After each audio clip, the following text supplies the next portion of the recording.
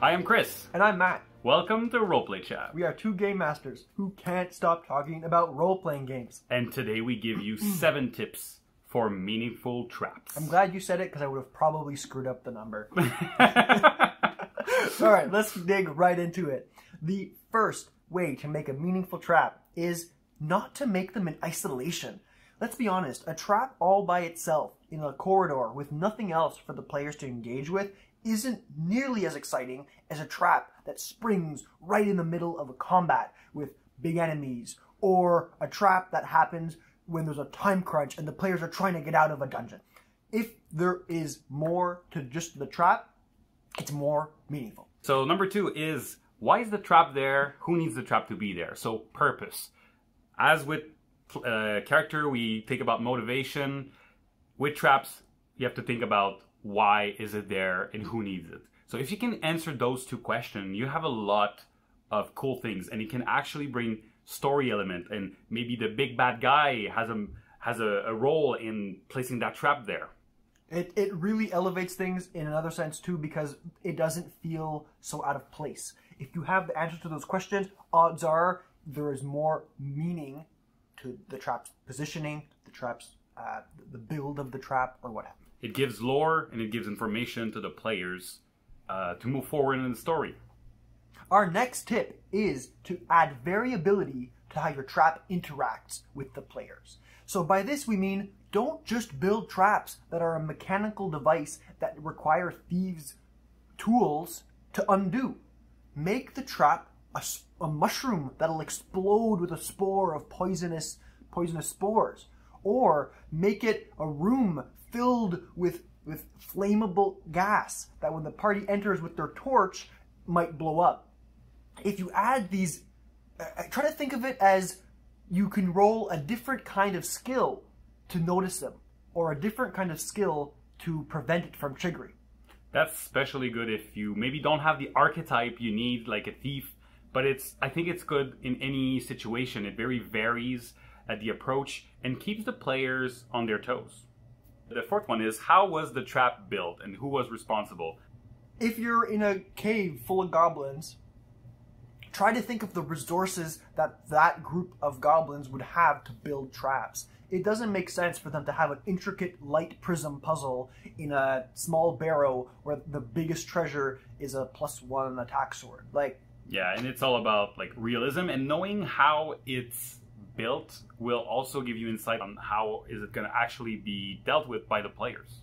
And it can also lead into telling the players more information. If the trap that is in this goblin barrow is a magical rune that would require a high-level caster to put, if it's because there's a high-level caster who's employing these goblins, you've added a whole layer of intrigue by adding this trap into your dungeon. So it's really something to consider and something to think about. The next tip for you to consider is try building a trap that's obvious, but the way to disarm it is a lot less obvious. Yeah, if they know there's a trap there and they need to go through it, but they don't know how to actually stop it, then actually the trap kind of morphs into a puzzle. Yeah, kind of, right? I guess. So it's interesting, and then but they know that maybe they figure out that if they don't find out how is this boulder gonna fall, they're gonna get crushed. You did a really cool example of this, Chris, in one of your games where you had a large bridge. It was a string bridge that looked rickety and old, and we had some party members on one side of the bridge and one party member on the other, all by themselves. And there was a horde of goblins rushing down one of the mountains towards the guy all by himself. Now, this bridge was clearly a death trap, but how much weight could it handle? Yeah, obviously not the whole party could just run on it. But also, if we come back to the isolation thing, this bridge by itself would have been boring, right?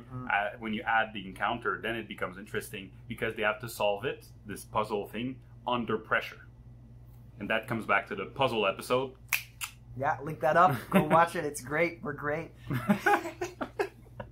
All right, what's the next thing? The next thing is front load your trap with some kind of information. Front load the trap with the stakes of the trap. Yeah, if you're about to ask for a perception check to see if they see the metal wire, I personally prefer to tell them there's a metal wire in front of you. You're about to step on it. Roll a perception check or an athletic check or whatever you want to react in time to not trigger it. That way, when they roll, they have tension. If you just ask for a roll without anything, then the roll doesn't feel meaningful to the players. They don't know what they're rolling for. Even if you have the like, oh, this is... They don't. So give them the information. Don't be afraid to front load the stakes in front of the skills. Yeah, and I mean, I'm hearing some of you already in my mind saying, yeah, but then they'll never get a chance to disarm it. You can still give them the chance to disarm it. You can let them roll, and if they roll really well, you can justify like, oh, you were about to trip over it, but then you swoop down and you found the little pin and you undid it, and boom, you've solved it and you've disarmed the trap. So you know, there's still a way to work with it that way.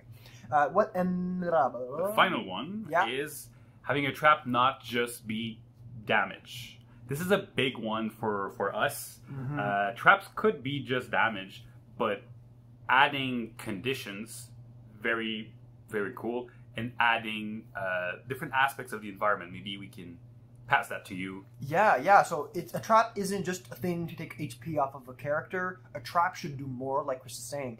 It should separate the party members from one another. If you have a metal grate fall between them, now the the people that have been separated can chat through the grate to try and figure out how to come back together. You toss in combat, you toss in other things, like we were mentioning in the first tip. Now you've made this trap really meaningful.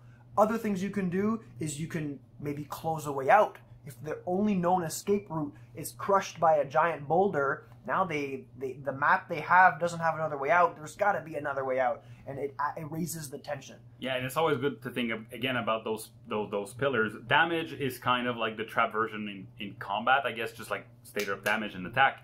But what you're saying is exploration. It blocks part of the exploration. It's a setback, but that elevates the story. Mm-hmm. And it could also be loss of an NPC or something about roleplay, loss of an objective. You're trying to get to a goal, and the trap destroys part of what you're going for. Maybe you're in a place to find a really old artifact, and the artifact just starts to catch on fire as you triggered something, and then you have to move quickly. So time sensitive. Mm-hmm. You start a timer. You could actually have a timer that you turn on when they have this trap, and now they have to figure out how to react in a short amount of time. The last thing that you can do, or one of the other things you can do to make it more than just damage, is make it an alarm. You know, mm-hmm. the trap could trigger a siren, or it could just be a guard that notices them and blows on a horn that signals to all the other guards that there's intruders. So this is another way to make a trap more than just damage. Yeah, and like the example with the exploding gas was kind of like that. The explosion attracts the enemies. Everybody was thrown away, so it's changing the environment, and it's taking damage, right? You're not limited to one thing. So I hope you guys thought those 7 tips or ways to make traps more meaningful were useful. Combine them in whatever way you see fit to make the most meaningful trap. And please keep us updated about your traps. We'd love to hear about them and maybe steal them. So yeah, tell us all about your cool traps by contacting us on Twitter. You can do so by reaching out to us. It's @role_play_chat. Or we have an email, that's contact_roleplaychat@gmail.com, or there's a comment below. Yeah, so thanks for listening, thanks for watching, subscribe, like, all that fun stuff, and we hope to see you next time. That's everything about traps, isn't it, Chris? It is, Matt. Let's call it a chat.